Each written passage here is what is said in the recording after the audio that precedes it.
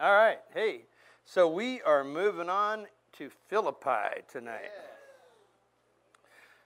The book of Philippians. So this is a book of joy, actually. Isn't that good? Right? Amen. It's actually the word joy. Paul uses it over 19 times. Around 19 times in this 4 chapters that we're going to look at here. And a little background about Philippi. It's an interesting little town, actually. And it was the first church established in Europe, the first Western church that would ultimately lead to this West. Amen. Philippi started not being called Philippi way back in like 356 or so BC as a mining town. They were mining gold and whatnot. And what happened was it was named after Philip too of Macedon. And he was the daddy of Alexander the Great. Interesting, huh? But then Rome came along and all hell broke loose and all that, and it became a Roman province. And so somewhere around the 40-ish BC, Julius Caesar, remember, got knifed, and there was a civil war that jumped off. Remember Mark Antony? Cleopatra and Mark Antony and all this. Well, before Cleopatra, Mark Antony and Octavian, who was also known as Augustus, that would go on to be Caesar Augustus, chased after Brutus and Cassius, who actually assassinated Julius Caesar. And there was a big battle there. And Octavian went one way, and Mark Antony went another way after Brutus. And so Cassius and Octavian were going at it. And Octavian was actually getting his butt kicked. But Cassius thought he wasn't. And so he killed himself. Yeah, and then once Brutus saw that, he grabbed all his army, but by then Mark Antony and Octavian were coming down on him.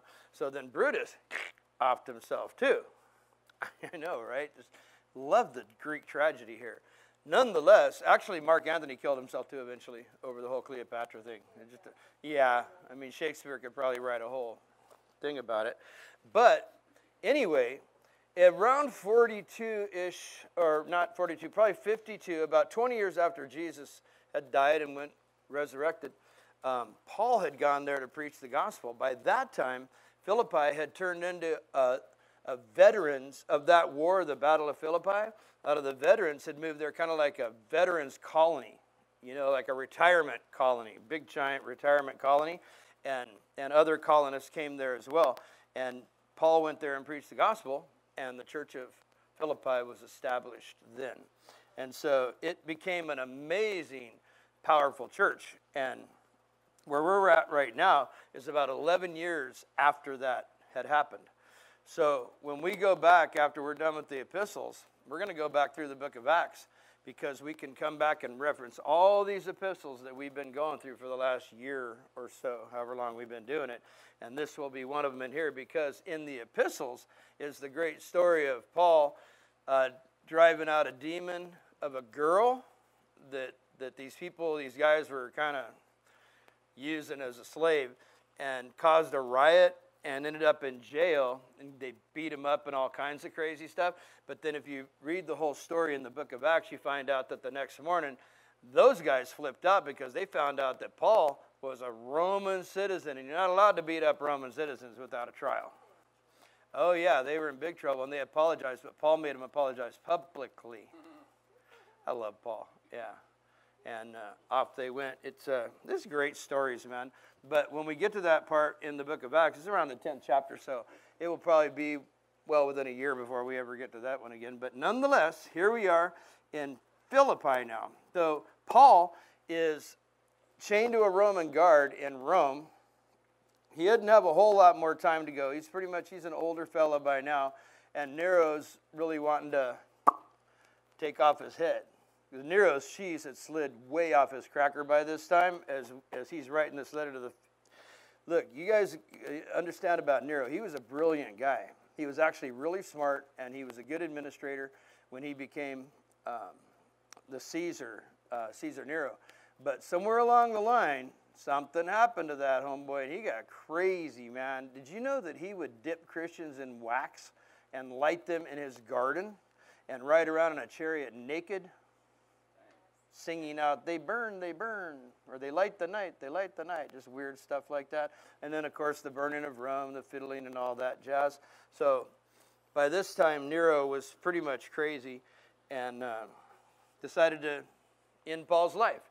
So we have a couple more books to go before Paul actually is beheaded. So right now, though, if you can picture a really dank, dripping, smelly, stuffy cell somewhere with nothing like the nice ones we go to jail in now. Okay, this is like, what you would see in some medieval movie or something like that, and being chained to a guard as well so that you couldn't escape. And needless to say, you got to know, if you were the guard, would you want to be chained in that situation? No, so you probably would be none too fun to live with, would you? No. So nothing was good in Paul's life at that moment.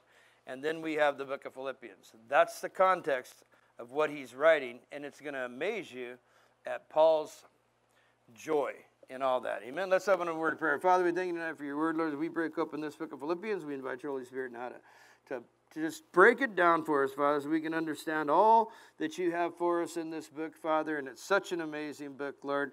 We ask your Holy Spirit to slow us down and let us just take in everything you have for us in Jesus' name. Amen.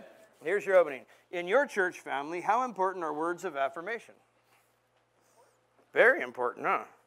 Everybody wants to know they're loved and needed and thought about and remembered and doing good stuff, complimented, things like that.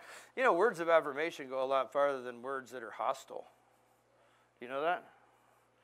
They actually are very powerful and uplifting. So look how Paul starts off his letter. He says, Paul and Timothy, bondservants of Jesus Christ, bought and paid for, bought by the blood, to all the saints in Christ Jesus who are in Philippi with the bishops and deacons. So this church had been established now for 11 years. They had levels of leadership. And of course, it wasn't, this wasn't necessarily, it was directed at everybody in the church, but these guys were the ones that were the overseers. That's what those fancy words mean right there. Deacon literally means table server. That was something that was established by the apostles, that we get these guys that can go deal with the people, and their problems or issues and things they need, so that we can go on to do the administrative work of planning churches and all that.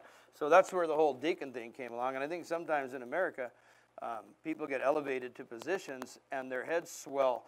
And if they would take a minute and actually understand what the position is, they would realize that they had just got demoted in the church from the world's perspective. But from God's perspective, they were given a raise to servant. Amen? We do things a lot here in America that's really weird. Bishop was literally an overseer of a church. Kind of like our chaplains, maybe, something like that. But boy, have they been elevated, huh? And over the years, their hats just kept getting more and more elevated, didn't they? Well, I read a crazy one about that, but I'm not going to share it with you. Anyway, check out what he says now. Remember where Paul is right now. Locked in a prison. Horrible food, sanitation. I don't even know if they got a bucket in their cell. There's really no telling how bad it might have been. And look what he says to him. Grace and peace. Grace to you and peace from God our Father and the Lord Jesus Christ. He opened his letter so much like that. And I know that gets blown over really quick, but we have to look at one little thing here that I've shared before, that the peace doesn't come until the grace does. Grace always comes first before peace. And I know that because personally in my own life, I had no peace until I had grace from God. Amen? And the way he broke it down here, though, is really kind of cool. And I wouldn't go as far as saying cryptic, but it's kind of cool. He says, grace to you and peace from God. Grace comes from who? God Almighty. God, by the grace of God, we're saved. But look at, where does the peace come from? Jesus Christ. When we receive him as our Lord and Savior, his Holy Spirit comes upon us. It's not anything really cryptical. It's just kind of cool the way he breaks it down, grace and peace, because we come to God, man. We have to have a moment where we come to God and we're like, Lord, we need your Son as Savior. And when Jesus comes into our life, that peace that surpasses all understanding takes over. And we can navigate through stuff, where before we were just like those little twirling Turkish dudes. The turban dude? I don't know. Okay. Whirling turbans? Okay. That sounds like a pastry, but nonetheless, anyway, the dudes that spin around, you know, and they just keep spinning and stuff like that. I'm impressed by it. They do that stuff for hours, man. I'd be like 4 spins in, and I'd be down for the count, man, on the ground. So coming to Christ, though, we stop all that nonsense and all that spinning, don't we? All of a sudden, we start falling in love with the Word, and we start seeing how He wants to change us, and He gives us opportunities to change what we were into something that He wants us to be, something that He sees that we can't even conceive with our own mind, because we're kind of been trapped in that spot. And then we come out of this honeymoon stage, and we're a new creation, and all of a sudden everything looks different, and we just, from that point on, until He calls us home, we just make good choice after good choice after good choice, right? Okay. We make a lot of good choices, though, don't we? We start walking with the Lord, things change. It's part of, you know, and it's crazy, man. You know, before I got saved, because I got saved when I was 36 years old, and you know what? I'd never had a checking account in my life. At 36 years old, I never had a checking account. They took my driver's license when I was 15, because I was an unlucky driver, I guess. I know, right? I'd never actually paid a bill, like had lights or, well, I mean, I had lights in my name, but they were only my name for a short time, and then they would put into other people's names, which is another Bible study. But when I got saved, I met Manny Arrieta right down the road here, and I went to work for him building hot rods for him, and he taught me how to balance a checkbook and get all my utilities turned on, make my car payments on time, all this stuff that I should have known by the time I was 36 years old. But before that, I had no desire or conception to learn any of that stuff, because it was a day-to-day thing. We just lived day to day. And if you woke up the next morning, you went on with the day, right? We did whatever we did and moved on. So I saw in my own personal life, and that's kind of a worldly version of it, but nonetheless, that's my miracle, you know, that I was able to start learning how to be a man, learning how to be a father at 36 years old. And it was all because of the blood of Christ. It never would have happened without Christ. Had I not met Christ, I probably wouldn't have made 37 or 38 years old. I don't think, anyway, at that point in my life right there. So when we're looking at the things that are going on in our life, and we were kind of talking about that last week too at the end of Ephesians, when, you know, Paul was chained, and he was able to find the good in that guy that he was chained to. He shared the gospel with the dude, and we learned that, you know, some of the things that we're chained to in life, we can bring Jesus into it and make it better and improve upon it. But when we do that, we have to agree with him up front that whatever the situation is in our life that we're chained to, and we're never really chained to good stuff, by the way. Have you ever noticed that? It's always bad stuff that's going on. But if we agree with him that we'll show up to the party, he'll do things in the most bad situations and turn them into some of the most beautiful things that you've ever had in your life. Sometimes they become something. Sometimes they go away. But we have to be willing to come in to that whole deal going, whatever your will, that's what will be done. Even if I don't want it that way, I'm going to trust you. And, you know, sometimes he does some great miracles in all that stuff. And other times, we get broken hearts. You know, we get hurt sometimes. But on the other side of that, there's always some amazing thing that makes us go, I could have had a V8. Why did I wait this long, man, before I finally came to this point and stopped being such a dope? Look at what was waiting for me all this time. But in the economy of God, there's never wasted time. All the stuff that we do, he will use every little bit of it. Amen? Maybe not on you, but certainly on people around. So here's Paul in this horrible place. You know, my letter would have probably started like, "This sucks!" Exclamation point. All right? And that would have been the tone, if you will, of the letter, right? But he's not. He's like, "Grace and peace to you, man." He's like, "I got lots of grace and I got lots of peace. You know, I'm chained to this dude, but nonetheless, why would Paul have such grace and peace? Because you know what Paul knew? It's something that we would all do well to learn and get through our thick skulls, is that wherever you are is exactly where God wants you to be. And Paul was right there. As he's talking about all this stuff, he's preaching the gospel inside that jail. So not only are the guards that are around him being saved and the prisoners are giving their life to Christ, but that's spreading outward from where Paul is too. And he's, what his job now is to write letters of encouragement and correction to the churches that he established. He knew he was getting ready to die. It wasn't like a big secret why he was there. He was brought there for that reason. So he's kind of coming into the glide slope of life, if you will, and what he sees of his legacy, what he accomplished in his time with Christ was good. Just like when you go back to the very beginning of creation, when God created light and God created the trees and the animals and all that stuff, and you read these words that he says, and he saw that it was good, and he enjoyed it. Now for us, the challenge as a Christian and coming to church, you know, it's not a social thing. I know we all hang out and stuff like that, but it's about edification and growing up in the Lord, becoming mature. And we have to all, from time to time, just stop and look at our Christian walk, our Christian career, if you will.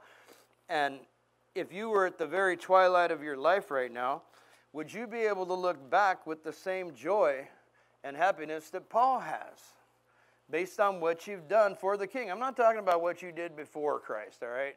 Everybody's got a story before Christ. Made us who we are. That's why we're able to preach the way we preach and share the way we share. But on the other side of salvation, what have we done to really plug in as believers, men and women of God, when we gave our life to Christ? Because sometimes it's very one-sided, and I think that's where we get screwed up. Because we go and we get saved, we got our fire insurance, we're not going to hell. Far out, I feel great. That's only half of it. The other half of it, we've now committed our entire life to God, to Jesus Christ. And I think that's where we fall short, where we kind of forget about that part, that now we've given our life to Christ, we have been saved, our name's written in the Lamb Book of Life, but from this point on, we're to live to Christ. To live to Christ and die in his gain. We're going to get to that stuff here in this book as well. Paul has lived such a great life, and the coolest thing about it is, even though he knows he's getting close to death here as we're reading through this, he's still promoting and building and edifying and lifting up the church of Christ. And that just gives him great joy. So we have to question ourselves, what are we using to bring us joy? Is it the word, or promoting Jesus Christ, going out and sharing our faith, praying with people? Or are we still turning to the things of the world to fulfill certain things in our life? Because it's a roadblock, man. There's so much more available, but we get stuck on stupid, and it is stupid. It's actually stupid cubed. Do you know what that is? Stupid, stupid, stupid. 3 stupids. Because we know he's already shown us, and it's right in front of our face. Does that make sense? Made so much sense in my head right now. Didn't quite as it came out of my mouth. That's really weird. You know, I would give anything if I could plug you guys into my head for just one service. Come on. I supply the skis. Don't worry. Look what he says here now. So, put yourselves in a dark, dank cell. People moaning, people crying, probably people screaming, no doubt, some of the brutality that was going on. Large, sweaty, angry men screaming at you, and throwing stuff at you. And when it's time to eat, who knows what slop is being thrown to the floor so you can eat it like an animal, right? How would you feel right now? Even as a believer, all right? Even as a believer. Well, that would never happen. This is only biblical stuff, right? Take a trip to China sometime, or anywhere in the Middle East, and many other countries around the world. That's exactly how Christians are being treated right now as we're in this nice little building right here. It's happening all over the place. But look at how Paul, what was on Paul's mind here. He says, I thank my God upon every remembrance of you. He hadn't been there for 11 years, man. Well, the church was established 11 years. I'm sure that he had gone. What was on his mind was his brothers and sisters in Philippi at this moment right here, the Philippian church. And he's going, man, I thank God every time I think of you guys. I can look around at this guard that's actually kind of cool because we've become friends now, and I've been sharing Jesus with him for like a year, you know. They're probably going to cut his head off too. Did you know that happened? I don't know if you guys know that or not, but there was a game. They were always playing games with Christians, you know, horrible, you know, like make a chew toy out of a Christian in a bag and let a bear, you know, chomp on them and stuff. But one of the things they did was put them on a frozen lake without any clothes, and they would throw water on them and make them stand there in that lake. And around the lake, they would build these bonfires, and they would mock them and go, hey, give up on that Jesus. He's not going to save you. Come to the fire and be warm. And they'd be in there freezing, and periodically they'd go out and throw more water on them. So they would just freeze out there. And there was one story that I read in Jesus Freaks, Voice of the Martyrs. Roman soldiers couldn't take it anymore because they wouldn't give up. They kept praying and singing psalms. And he said, that's it, I'm going. And he ran out there and joined them. So it happens, man. There's a lot of times we read right in the Word, and we'll read that in Acts as well. I think it might be in Philippians. Well, I think it happened in Philippi. Anyway, where the earthquake happened, remember that? And the cell doors opened, and the jailer came out, and he thought everyone escaped, and he was going to... They were really big on suicide, you know. In fact, for you guys that are going on Thursday night, I read that whole study, and it's pretty dang awesome. And Paul does talk about suicide, and very interesting subject and verses that go with it. But anyway, that dude ended up, Paul's like, oi, don't kill yourself, man. We're all here. And that dude ended up taking him to his house and dressed their wounds, which insinuated they were getting beaten up and whipped and all kinds of other horrible stuff. And his whole family got saved. So even in the worst of situations that we find ourselves in, the grace of God is right there, man. Because we are children of the Most High God. And we have everything that we need to share with people in those moments if we could stink a step out of our own selves for a second and focus on what God's calling us to do. So he goes, always in every prayer of mine, making requests for you all with joy. First time we heard the word joy in here. We're going to hear it a lot in there. He talks about being in that dank, dark cell, remembering all of you, and just thinking, man, that Justin, he's a weird one, but I love him, man. I miss him. Yeah, he's just like, bing, bing, bing, bing, bing sometimes. And then you put him and Curtis together, and it's like pinball. Ding, ding, ding, ding, ding, ding, ding. I love those guys, man. I miss them so much, and I think when I pray with them, it gives me joy to pray for all of them. What love that is right there from this amazing man, Paul. He had every reason to be angry or sad or in despair or depressed, but he wasn't. He wasn't at all. In fact, that was probably tripping them all out. I was like, how is this guy so happy? How is he so joyful in this situation? But it's infectious. Just as much as being a bonehead is infectious, so is joyfulness around other people. And you all know exactly what I'm talking about. You can be having a great day and walk up to one person and just like, wah, wah, wah, wah. It's like just falling into a tar pit, man. Just hang out down there with the saber-toothed lions and stuff. Were they lions or tigers? Whatever. I like lions better. But anyway, my story, okay? And on the other hand, you can just be having kind of a ho-hum-drum day, and you could encounter someone that's just like joyful, man, happy. And they're just beaming. And it's contagious, man. All of a sudden, you start feeling better yourself. That's the whole point. As Paul's talking about all this stuff, and he's telling them how much he loves them, how much he misses them, how much he prays for them, and how much joy it brings them. As they're reading this letter, knowing where he's at, by the way, it's not a big secret where Paul was, and they're reading this letter to their congregation. Imagine how that would have made them feel, that congregation. Maybe expecting a letter like, man, they whip me every day. And I'll just be asleep, and they wake me up with a guard clobbering me with a club, and that's how they wake me up. That might have been the letter they were expecting, but that was not the letter that Paul gave them. Why is that? What is it about this guy that's willing to not bring all the dread down on someone else and pour it? It's like you can almost, sometimes with people, you can almost hear like the beep, beep sound as they're backing the truck up to you. They're beep, beep, and they just dump their whole load of BS on your head. And then they kind of drive away. They feel lighter and happier. You're like, well, I'm glad you feel better. Puh, I hate manure. And you got to dig yourself out of all that stuff. Well, Paul was a prisoner. He wasn't going anywhere, first of all. And he had a mission that he was fulfilling inside the prison and by the letters that he was writing out. But what he knew was this. The church in Philippi was ministering big time in Philippi. There was a lot of stuff happening there. The last thing he wanted to do was throw a boat anchor in the water and stop that forward movement, because Paul lived for Christ. That was Paul's life, was Christ.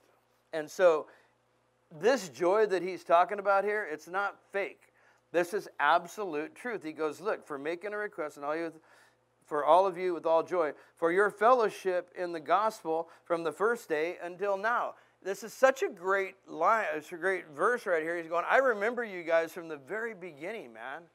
I remember when Crusher walked through the door, man. I remember all this stuff.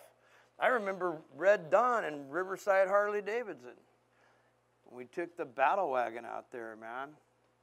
I remember that stuff too. But Paul was remembering, and now they're a decade older now. Some of them are bishops, some of them are deacons. They become leaders in the church because they're still there, man. And they're still serving. They got the vision and they ran with the vision. He's going, man, I am so joyful that we're all still together in the gospel. And I remember every single one of you. And it brings me such joy. It's a father thing. Not biological, but when that church was planted, he became the church father. And he traveled all around to the other churches and things that he did, just like a dad. We've been through the epistles. In 1 Corinthians, he was that kid that you just want to slap silly, right? 1 and 2 Corinthians. But they worked all that stuff out. And then we saw stuff in Galatians. We saw stuff in Ephesians. That it's welcome to humanity. But this church was rocking, and it brought him great joy to know that. He goes, look, being confident of this very thing, that he who has begun a good work in you will complete it until the day of Jesus Christ. He was absolutely certain that the work that was happening in Philippi was because of this good work that was started. Like in each and every one of us in this room right now that know Jesus as Savior, we gave our life to Christ. That day the work began. The good work began. And we changed, right? I know we still carry a lot of the flesh, and we carry a lot of stuff that we had in our past, but much also changed and was left in our past, and this new creation started coming out, where the rage went away. Anybody ever struggle with rage in here? Anybody have bad tempers that were like horrible, that are somewhat under control now, or rather not as prevalent anymore? How do you think that happened? You didn't pull it off before Christ. You were a lunatic. And everybody that knew you will confirm, yes, you were crazy. You were nuts.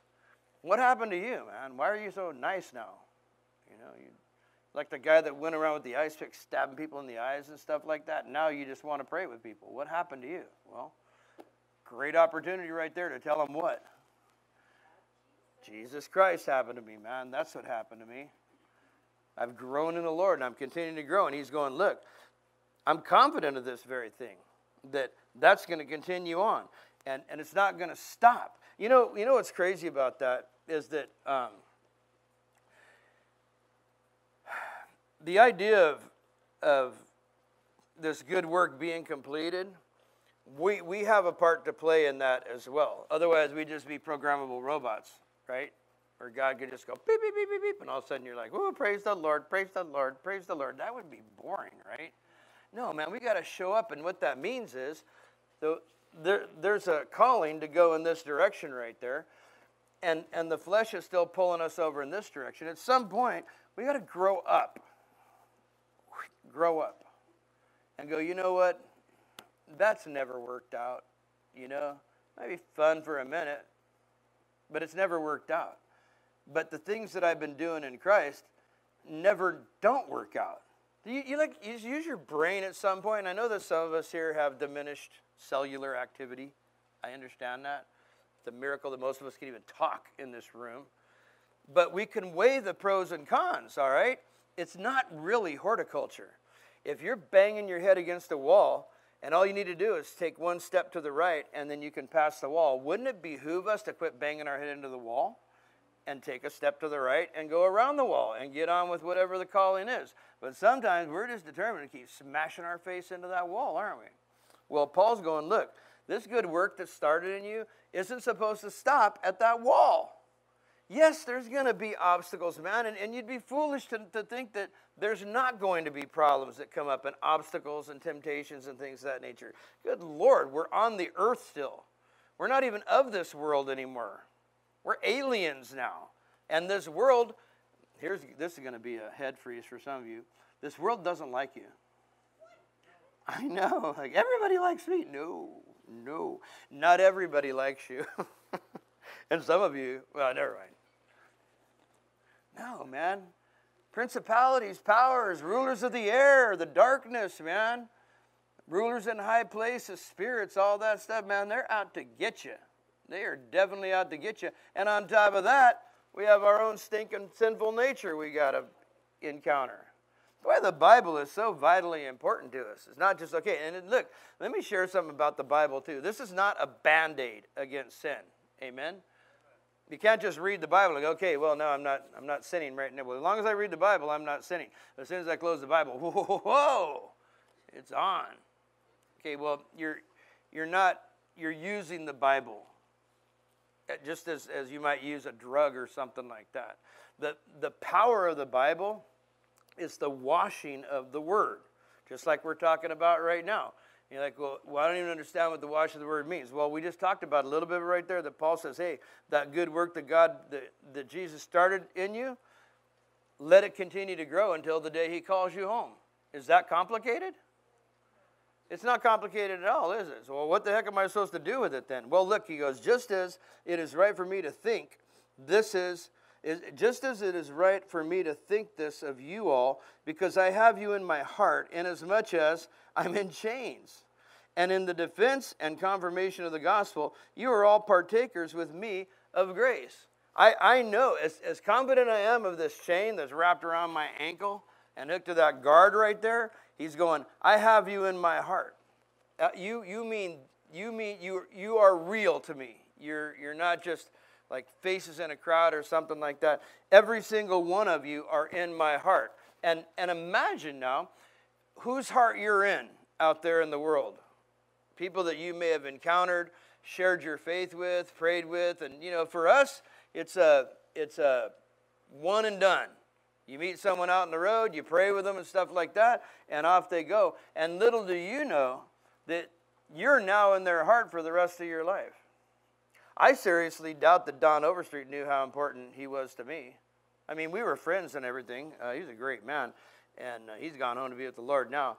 But I don't know that he really understands how important that day was in July of 1996 when he came to Pomona, California, and scooped me up off of that street right there and took me off into Cabazon and dropped me off in the desert.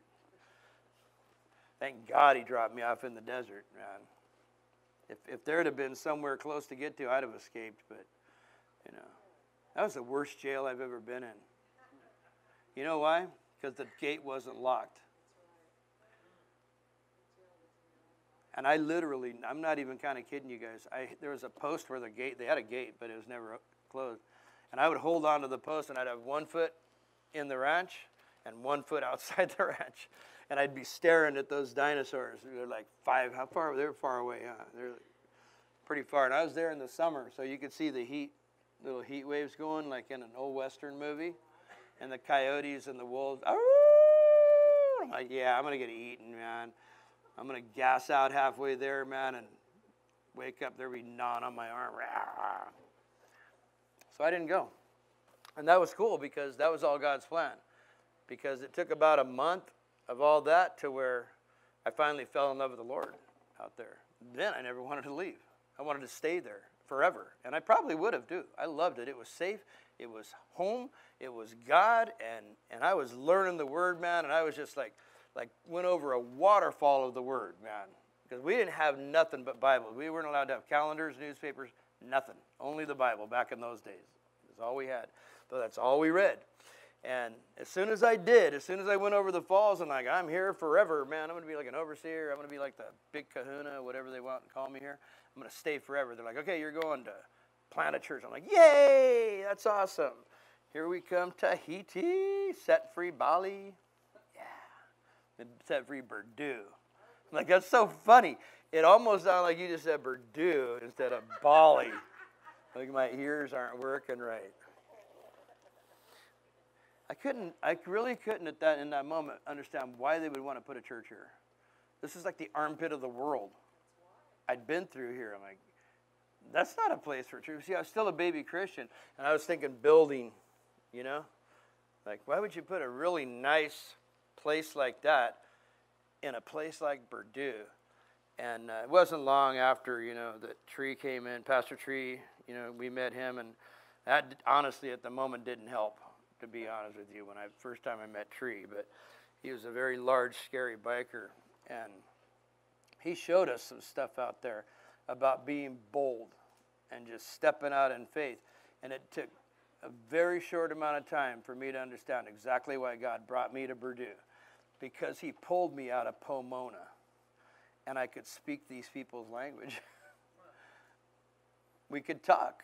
There wasn't anything that was going on in Purdue that I hadn't already seen in the desert or in Pomona or in El Monte. There was nothing that was here that was like, I'm terrified of that. There was nothing. And I understood at that moment, now what I need to do is learn to share the Word of God. And so we did. That's what we did. And the church was established, and here we are now, almost 30 years later, at the Roadhouse. Amen? So, hallelujah. But check this out. When he's talking about this, though, he reminds them, and I love the way Paul did this. He says, you are all partakers with me of grace. I'm not the big kahuna here. We're all under the same grace of God. Amen. We're all children of the Most High God. God calls some to be apostles, some to be administrators, some to be pastors, and on and on and on and on and on. That's what God does. He calls people according to the gifts that he gives them, right? But that doesn't mean that anybody is elevated. And sometimes in America, we get that so screwed up that we put pastors on the highest, these big old, what do you call those things? Podiums or pedestals? And it's a stinking long way down, man. And I'll tell you what, they got the same sinful nature that all of us have, amen?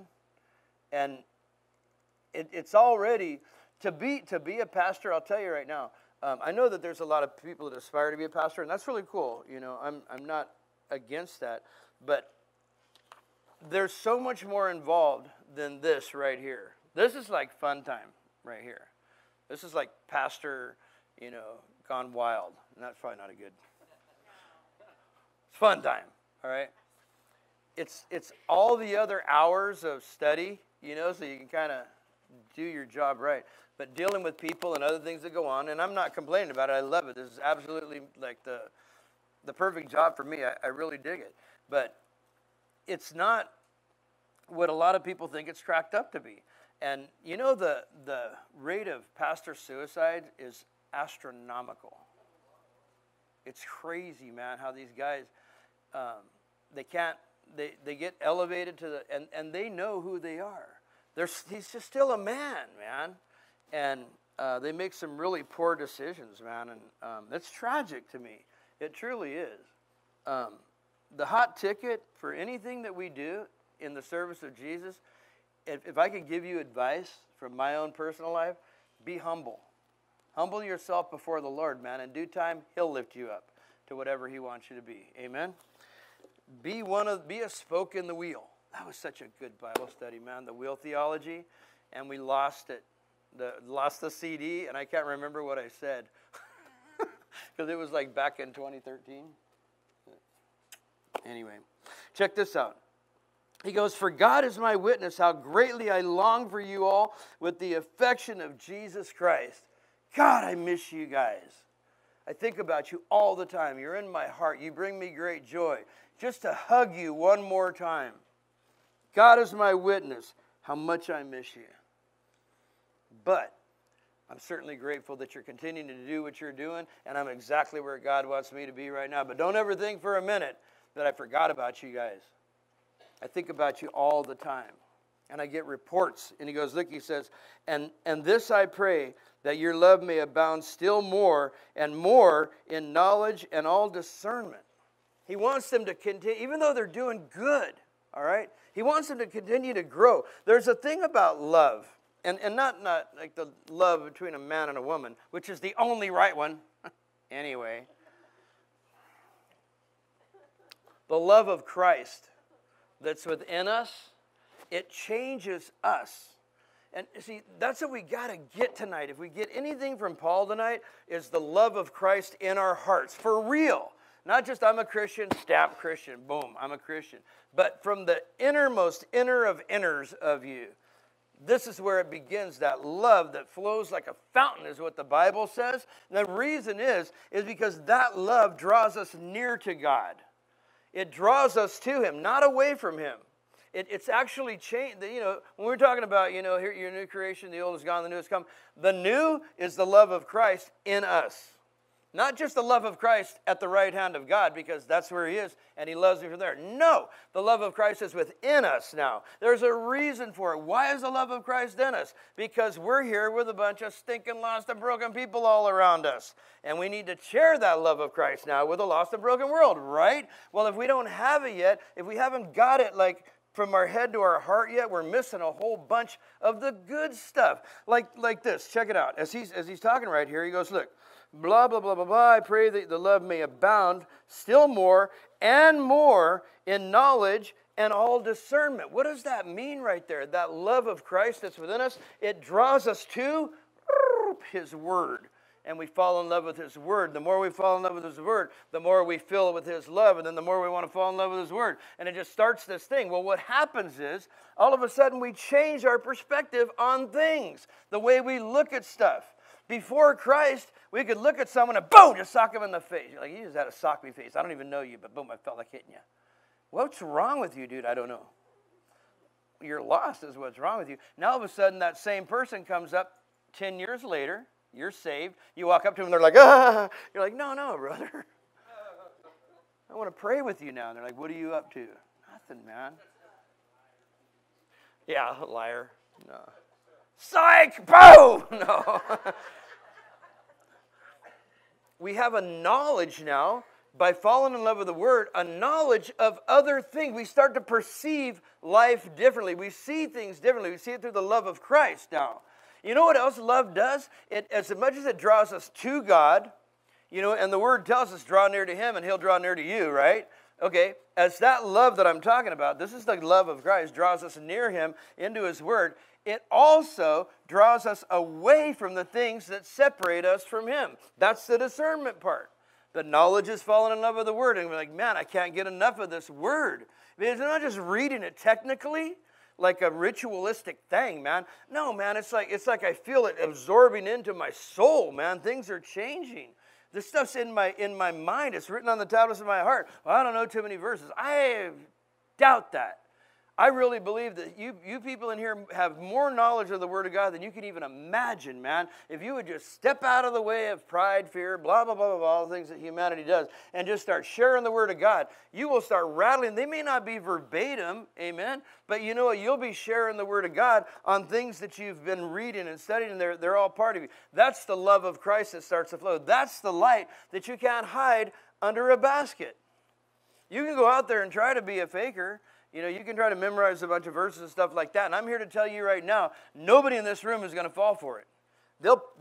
Anybody in this room can pick a faker off a mile away. Am I right or not?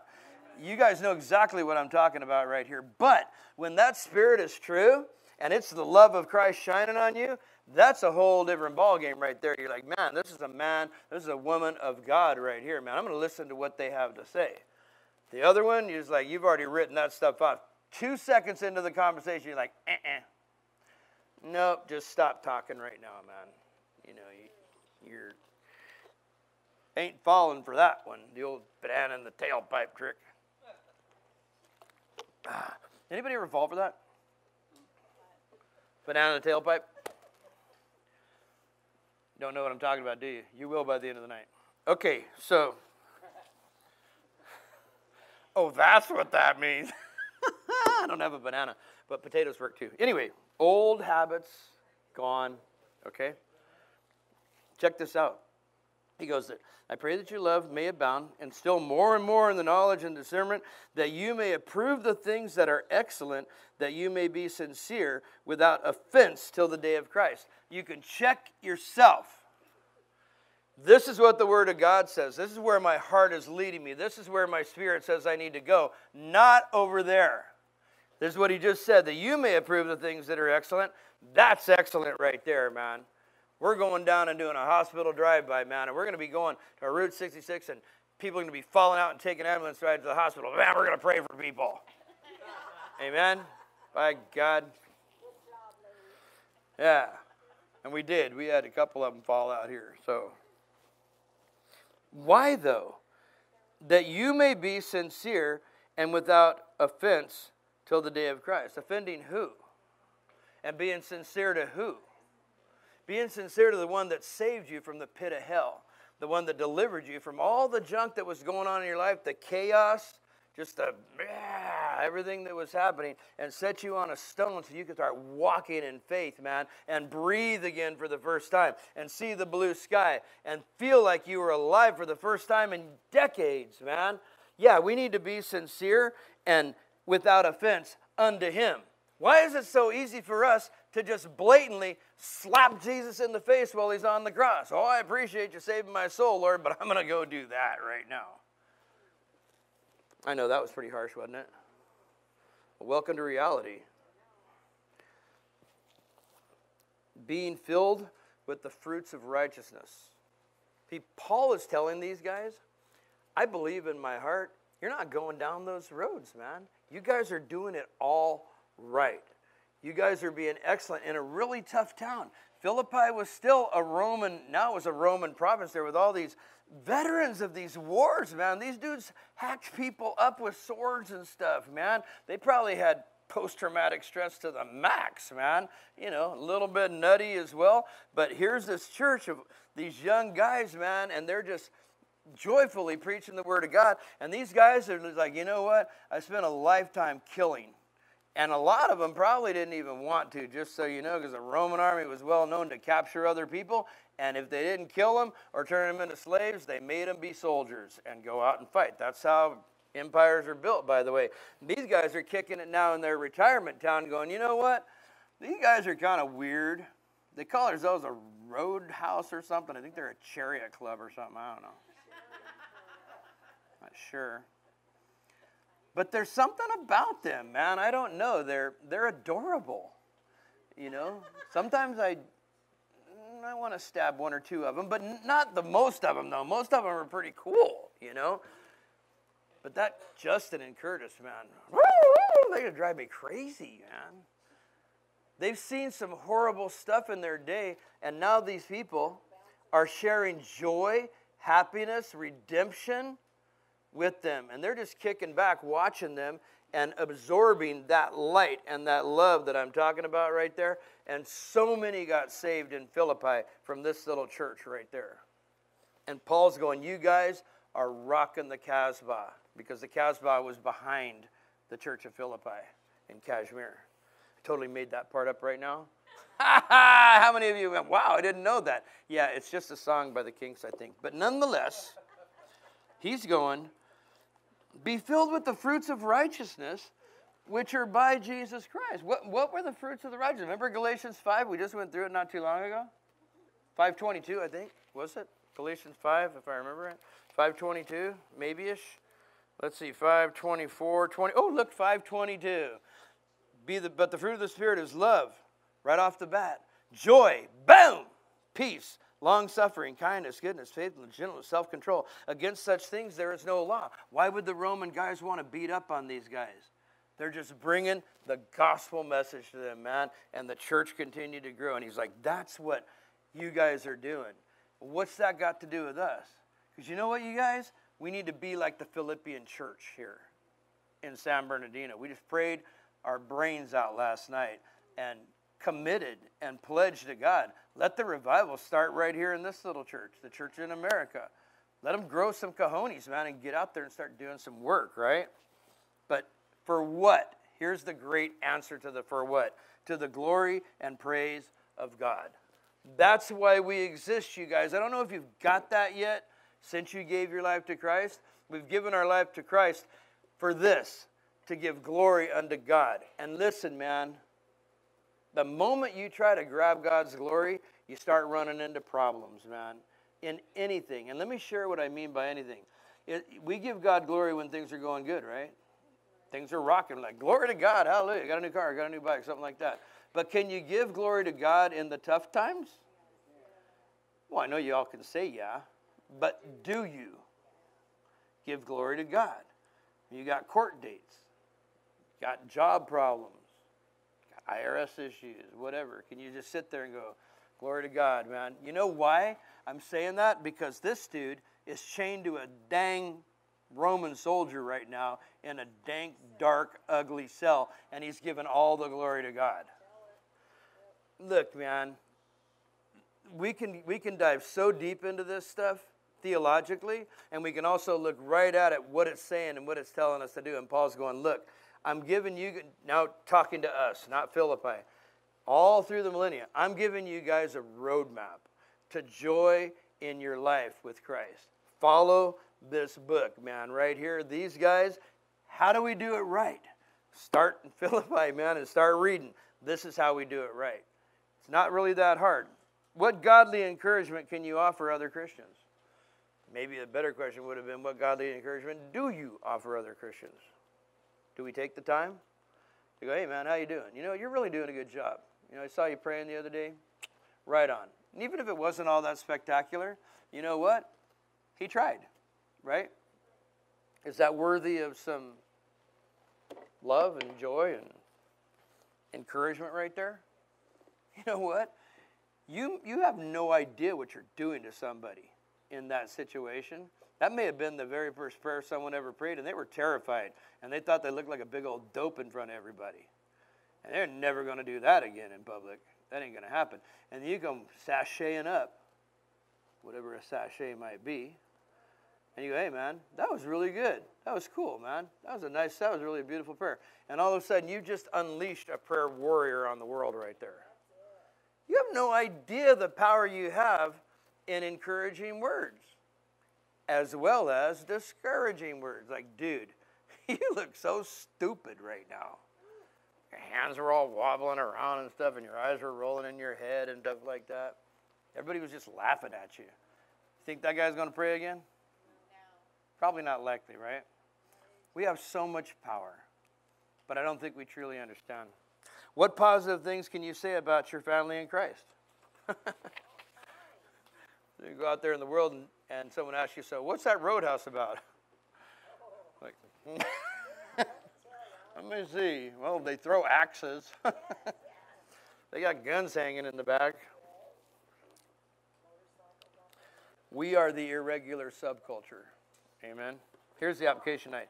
Share the joy of the Lord with someone. Listen, check this out. Share the joy of the Lord with someone tonight. Before you leave here, man, just give someone a hug and go, man, I love you. I think about you and I pray about you. See how it makes you feel as you're wandering out, then sashay out. There it is, right there. Amen. This whole book, Philippians, is going to be Joy, joy, and joy. Who needs joy right now? Does anybody need some joy in their life right now? Hallelujah. It just got delivered to you from God. Amen. It's got a big old shot of joy. Take it. Receive it, man. Absorb it and go, yeah, you know what? I have had a rough day, but you know what? I'm taking the joy and I'm running with it tonight. Amen. And before I leave this place, I'm going to spread a little joy with somebody else, because not only are they going to feel good, but by golly, I'm going to feel good myself. Amen. Father, we thank you tonight for your word, Lord, in this amazing book as we start here, Father. We do need some joy. Some tough stuff going on right now, Lord, in our world and the world around us as well, Father. So teach us. Give us the knowledge. Give us the wisdom. Give us the understanding so we can step outside our stinking selves, Father, and just see what you want us to be, what you have for us, and the joy and the fulfillment and the happiness, all that you have in the midst of all of these chains that are around us here, Lord. Father, help us to see, to love the way you love us. And tonight our desire is that everybody does know your Son as Savior, Father. As we pray together as a family, Lord, we ask your Holy Spirit to move to this room, through the camera, wherever it needs to go, Father. Rededications, whatever it is, Father, let the joy flood this room tonight, Lord. That none of us leave this place the way we walked in that door, Lord. The attacks of the enemy are many right now, Father. But you know what? There's joy in the battle, Father, because we're in it with you. If we weren't being jumped, we wouldn't be doing any good for you right now. So we understand that, Father. We ask you to be with us tonight in Jesus' name. Let's pray. Father God, I sinned against you, Lord, and I ask you to forgive me of my sin. And Jesus, I invite you into my heart to be the Lord and Savior of my life, to fill me with your Holy Spirit, and put me on that road that you'll have me travel. In Jesus' name. Joy to you all. Amen. Let's give the Lord some praise. God, I feel so much better. Joy's good, man. You know what those letters, I read somewhere what those letters were about? J-O-Y. How to find joy in your life. Jesus first, others second, yourself last. J-O-Y. Interesting, huh? Keep your eyes on Jesus. God bless you guys. There's going to be girls praying over here, guys praying over here. Come on, get some prayer. Don't be a circle. Got them.